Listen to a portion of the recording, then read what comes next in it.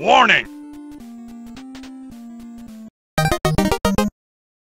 Hello everyone, I'm the MoeChicken, and this is AeroGauge, and it's going into a demo sequence. Prowler, Reaper. AeroGauge is a racing game. I'll just go ahead. Get back. Alright, so it is a racing game for the N64. Who do I want to be? I want to be Shredder. So it is a racing game where you use flying cars. It's a game that I really always enjoyed, and I feel like, I don't know, I've never really heard anyone else talking about it. It's got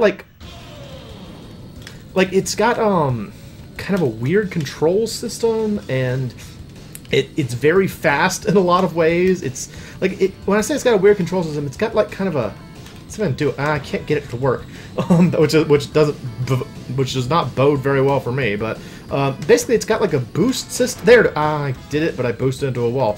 It's got a boost system that has like really complicated controls, or at least the controls I found were always complicated.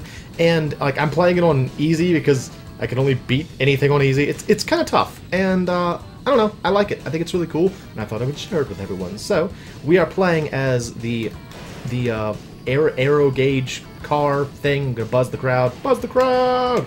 Woo! We're playing as Shredder, which is my preferred racer, and we're just gonna try and get through the Grand Prix. Right now, we are doing a sort of placement lap, or a qualifying race, I guess would be the best way to describe it, to decide where we're gonna show up. And it's just really cool. I don't know, there are a lot of things about it which I think are kind of I don't know, not really the norm, maybe. I don't know. I feel like it reminds me in many ways of Wipeout, which is another kind of, you know, similar game. It has like a lot of like interesting design elements, like all the interface is really like stylish and cool looking, and it all looks very futuristic and very fast. And I think I'm about to beat the race, and there we go. Alright, so let's see what I got in. So, and it looks like I've got a Mountain Dew sticker on the side, which I always thought was kind of funny. Where am I? I'm placed 2. That's probably because I ran to so many things. Anyway, yeah. So we're just gonna play through this. It's a fun game. It's very fast in a lot of ways. Like, even though it's faster on higher difficulties, of course, but even like on the lower difficulty, you can get kind of crazy if you're not careful. There, that was the boost. So the way it works, as far as I know, and I'm probably wrong on this, but this is the only way I knew of to do it, is you hold Z to bank, Z in like a direction, and then you let go of Z, you let go of the accelerator, then you push the accelerator and Z again at the same time, and you get that little like boost. So that, shoot, there we go. And that's like on novice difficulty, which is where I'm at right now, that's not really that necessary. But on any like higher difficulty, it is required, and your opponents are very, very, very good at using it. So if you are not good at using it, you're going to lose, which isn't great. So it's definitely a skill that the game expects you to pick up very fast, and it kind of makes me wonder, like, you know, that's not a very natural behavior for something that is apparently required by the game to play it. So I have to assume that's another one of the situations where it's in the manual. If you just don't have the manual, which I never have, you know, you just have to figure it out some other way. And of course, this was back during the N64, where the internet was a lot well, the internet was widespread, but I guess game walkthroughs weren't widespread yet. Let's see, I'm on lap number 2, go, and as you can see, I'm pretty handily winning this again because it's on novice. But excuse me. Anyway.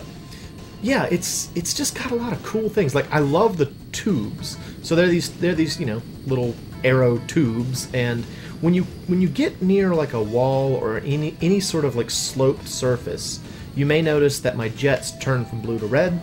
I believe that means you slow down a little bit, and you kind of like lock onto it. So for the most part, it's not beneficial, but inside of tubes, you kind of need to. Like, I've seen the computer kind of go into tubes and not, you know, have any problems. And here we go, gonna win! Boom! Goal! Position 1! Yeah, I've seen the computer go like right in the middle, but I can't do it. I always get stuck to the sides. Look at how cool like everyone's like logos are. and you've got like branding on your vehicle. It really just sort of feels like a futuristic race. I don't know. I really like I like the fact that apparently I'm working for Mountain Dew. That's cool. Sponsored by Mountain Dew apparently. I forgot that I had to do another qualifying thing. I guess you have to do that every time. That's a little strange. But so now we are on Bikini Island, which is most notorious to me at least because it has the longest tubes. So we are going to make everyone sick. Go inside. Go inside the cockpit. Oh my gosh. No. Okay. Oh, where's the sky? Okay. Here we go. Here we go. Everybody's sick out there. Here we go again. Oh, go, go, go, go, go, go, go. Okay. Okay. Oh my gosh. Yeah, so if you go into the cockpit, it's something else. But it's fun. It's fun. Anyway, yeah, that is what I remember this level most for, is just the long tube and how crazy it can get. Because, like, once oh, okay, you see over there on the right, that temperature gauge? I maxed out. Every time you do, every time you try and, like, do the little boost thing, it raises your temperature. You can get about 2 boosts before you, completely max it out. But right, you know, see, I'm still at full temperature. It's going to take me a little while to get it back down, so that's a little unfortunate. Another thing about the tubes. So, as I was trying to say, and kind of failing to say, ooh, pretty green stuff, yeah. As I was trying to say and kind of failing to say, when you're in a tube, your controls become kind of wiggly. You know, the game kind of locks. Oh, position 1, very good. I figured that was a pretty good race, especially for novice. Again, especially for novice, I'm playing on easy mode, I will admit that. But, when you're in the tubes, you kind of get stuck, I guess, for lack of a better term. What? Oh, shoot, I did that wrong. I was holding the wrong button. Well, that's okay. I was holding the bank button instead of the brake. So the way you get sort of the boost in this game, it's not like Mario Kart or something like that where you have to push at a specific time. In this one, you hold the brake and the accelerator at the same time, and then when it says go, you let go of the brake and you shoot off. And it's kind of cool. I like that. But yeah, so when you go through a tunnel, you get stuck to the walls. Your controls become a lot more, like, slippery, I guess, for lack of a better term. And it's just kind of challenging to accomplish. But there are a couple of things you can do. Like, you may have noticed in that little narrow tube right there at the end of the race, every time I go to the, like, I stick to the bottom and then take off right at the end, I think you get just a little bit of a boost when you do that. Not 100% sure, but I'm fairly certain that's the case. So that's why I keep doing that. But I'm maxed out again. What the heck?